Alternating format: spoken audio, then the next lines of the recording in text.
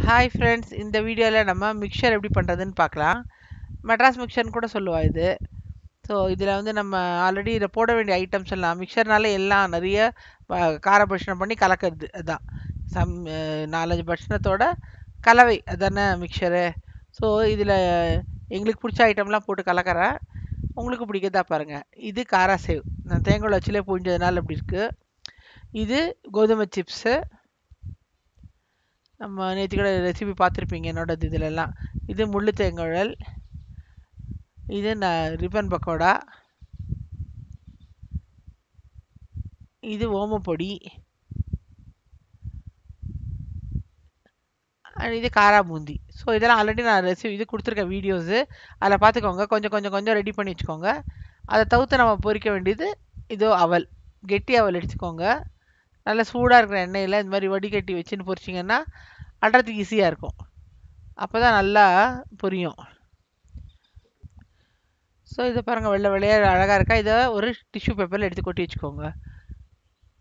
ஓகேவா? அடுத்தது இது பொட்டுக்கடலை லைட்டாக சூடு பண்ணுற மாதிரி வறுத்தா போதும்.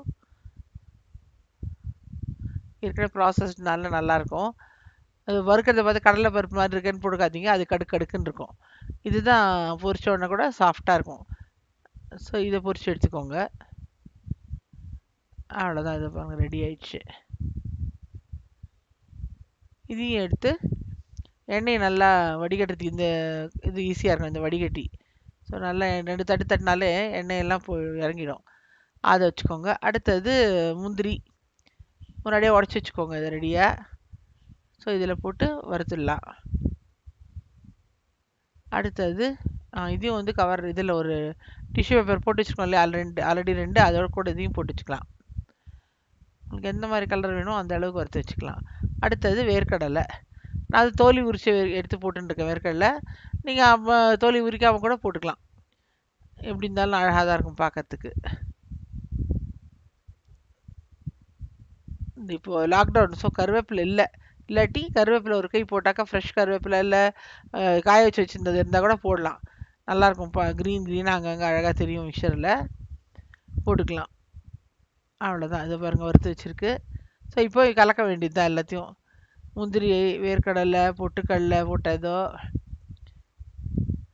அடுத்தது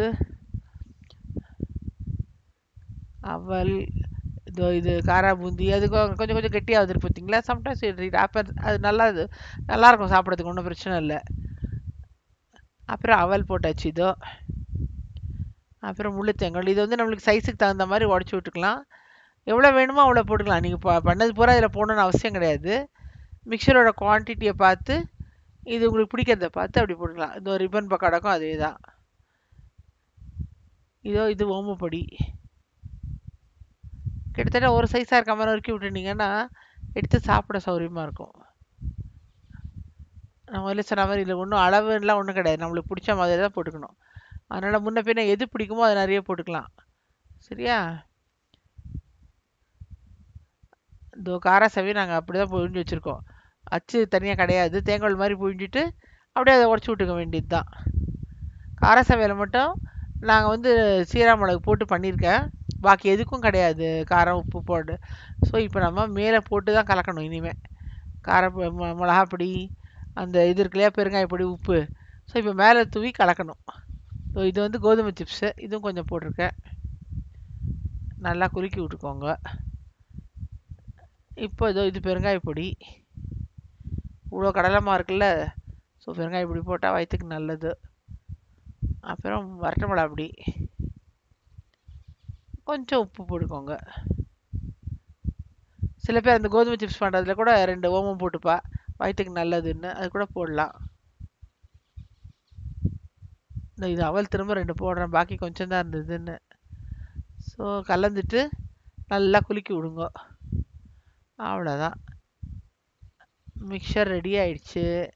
ரெடி டு சர்வ். இது அப்படியே மாதக்கணக்கில் வச்சுக்கலாம் டப்பாவில் போட்டு வச்சா. சரியா? அவ்வளோதான்.